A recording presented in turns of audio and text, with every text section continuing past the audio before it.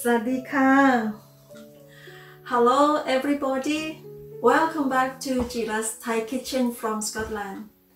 This week in Scotland, the weather is still cold.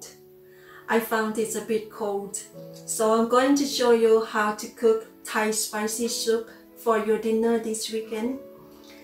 This dish is perfect for the winter or when the weather is getting cold like Scotland. It's also low in calories and very healthy dish. It's absolutely easy to make. It's called Gaeng Liang, which is Thai spicy mixed vegetable with prawns. So let me show you what the ingredients are. I'm going to use the mixed vegetables, which are butternut squash, courgette. Courgette in Thai is buop. Courgette, mushrooms,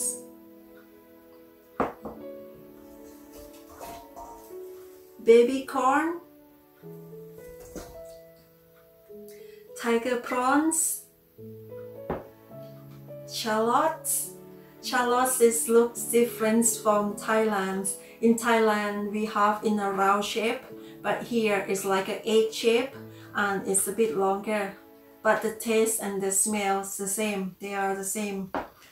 And dry shrimp, white and black peppercorn, and shrimp paste, chillies, and finger roots. Finger roots is the herbs, Thai herbs. If you are in the big city, you are in abroad and you are in a big city, I think you can find it in your local Asian shops in the big city. Yes, and some of the water. One thing that is missing from my soup and I could not find it in my local Asian shop here is lemon basil.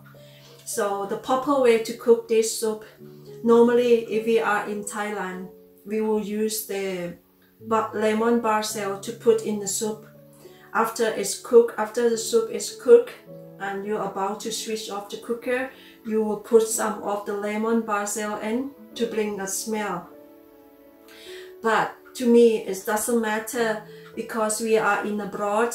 I am in Scotland. I could not find it anywhere, and it doesn't matter if we cannot put the lemon basil in because it won't change the taste or the flavor of the tasty soup that I make. So let's start. See you later.